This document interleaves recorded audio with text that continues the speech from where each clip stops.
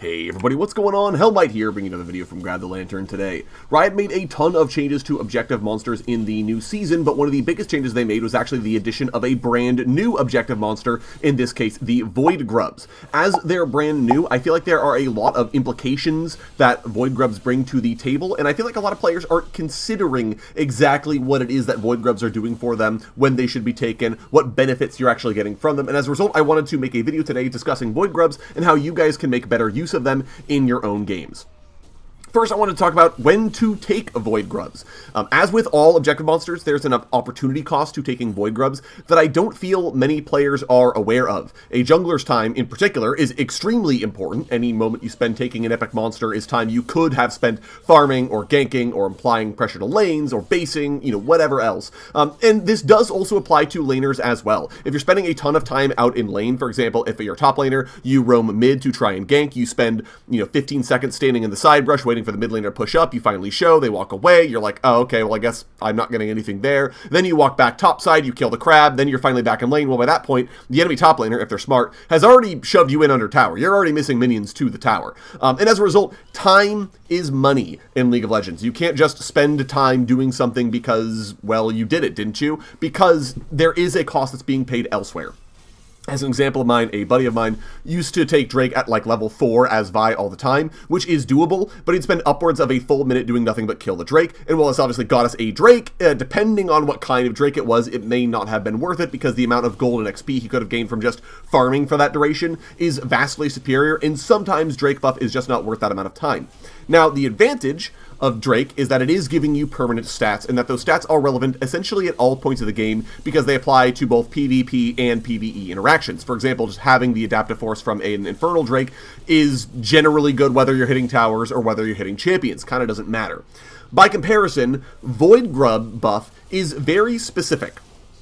Voidgrubs only work against structures. And now you might be asking yourself, well, Hellmite, that doesn't make any sense. In order to win a game of League of Legends, you minimally have to kill like 7 structures to actually be able to win a game. Therefore, you will always get value from Voidgrub buff. And while this is true, in circumstances where you're able to hit the tower uncontested, I argue that the small amount of extra true damage over time that you get from the Voidgrub buff isn't particularly helpful, right? Like, if I'm top lane as Yorick, and I've pushed into the enemy top lane inner tower, and I know they're all bot lane, the Voidgrub buff doesn't matter here.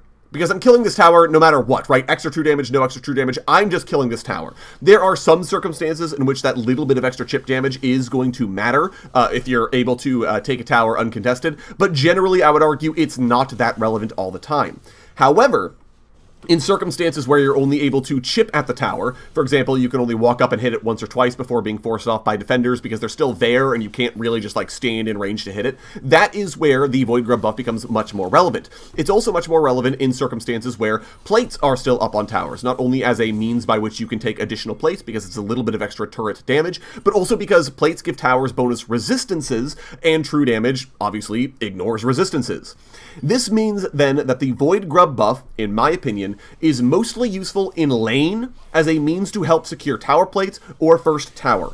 And as a result of this, if your team is unable to take advantage of the buff during this time period, the buff itself is not particularly useful. If you're playing a scaling comp, for example, with a Kayle top, a Kog'Maw bot, and a Master Yi jungle, Voidgrub buff isn't likely to be useful because your team is scaling. They're going to likely be under their own towers for most of the laning phase, just picking up farm and trying to scale later in the game. The Master Yi player probably doesn't really want to do Voidgrubs and try to gank to force circumstances where your team can hit tower. He just wants to, like, AFK clear his jungle to make sure he gets as strong as possible, and as a result, the amount of value you're likely to get for spending time on Voidgrubs is not actually worth it in this team composition, because you're going to spend sort of minimally 30 seconds to a full minute killing all of the Voidgrubs, and in that time you could have been doing camps, you could have been recalling, right? Like, the cost benefit is not there for taking Voidgrubs in this scenario. Now, conversely, if you're playing an early game team composition where you have Renekton and Caitlyn Lux bot lane, and, you know, Lee Sin, who wants to be ganking super early and super often, then Void Grubs are worth it to you, because your team is going to be under the opponent's tower all the time. You are aiming for an early game advantage, which means breaking plates for the bonus gold and taking first tower in order to get, again, that bonus gold and break open the game as fast as possible, and as a result, Void Grubs are very worth it for you in that circumstance. So this is something to consider in your games. Naturally, if Void Grubs are completely uncontested and you can take them quickly, let's say the enemy jungler you know is dead, the mid laner is recalling, and like you can do this super fast because you're Rel jungle and you're going to break the Void Grub shields, then like, yeah, you may as well. It's going to take you less than 30 seconds to kill them, and it's free value for your team, right? If you have no other camps up, it's free value. There's no trade-off here. But it's something to consider, because I don't think Void Grubs are an every game objective. I really don't. And even the pros, for the most part, just kind of ignore Void Grubs for a long portion of the game. Just because they're available doesn't mean they need to be taken. This is also true because Void Grubs are the most contestable objective in the game. For one reason, there are 6 of them, 3 at a time. Most other objectives are coin flips by comparison. If you deal 90% of Baron Nashor's HP, but the enemy jungler smites it, you get none of the value instead of 90% of the value, right? Like the enemy team gets 100% of the value, you get 0. There is no other way around it, right? If you secure Baron, you get the whole value, the enemy team gets none of it. Void Grubs, though, are split between 3 individual monsters, meaning that killing 1 or 2 of them still gives you the benefits even if you don't take the third one or have the third one stolen out from under you. This also means that when and where you smite is super important. You can only smite 1 or 2 if you have both charges available and the fight goes long, which means that an enemy jungler can more easily steal a grub, and meaning that enemy laners can more easily steal a grub. After all, you can only smite 1 of them, and if you've already smote one and an enemy laner shows up, well, you don't have smite available to actually guarantee a secure. This then means that Void Grubs are highly contestable. If the enemy team is doing grubs, you can easily show up to contest even if you don't have smite, because again, they can only smite 1 of them. And this also means that Void Grubs don't have to be taken all at once. You can grab 1 or 2 each time you pass them and incrementally grant your team benefits. This then means that you don't have to commit a ton of time to killing them. If you take the first one and then realize the enemy team is collapsing, you can easily leave and wait for Void Grubs to regen all their HP, forcing them to minimally start the camps when they're at full health as opposed to when they've all taken some damage. And as a result, there are things you can do to make it a little bit easier on yourself, but certainly it means that if you know the enemy team is doing Void Grubs, show up, because even if you can't get there to stop them from taking the first one, you can maybe contest the second and third ones, and therefore you can get some of the value back for your team.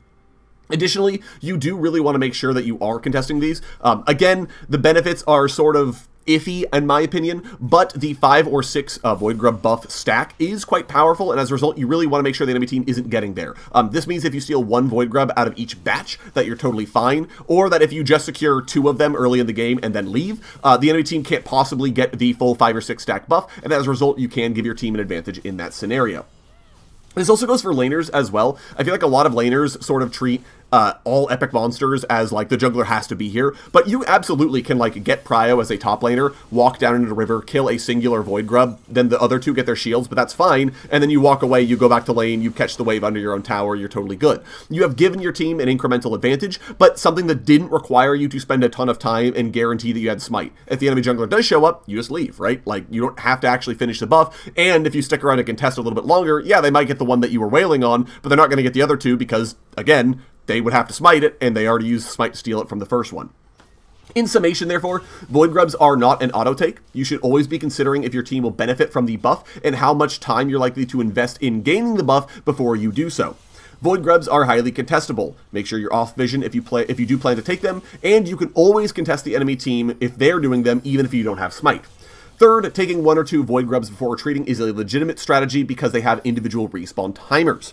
Anyways, I hope this was useful for you guys in your own games. Let me know any strats you have dealing with the Void Grubs, or if you disagree with any of the advice I've given down in the comment section below. I'd love to hear your thoughts. If you enjoyed the video today, go ahead and leave it a like, and if you really enjoyed the video, consider subscribing. I upload a video every Monday, Friday, and on patch days as well. Once again, thank you guys so much for watching. I do appreciate it. And I'll talk to you all later.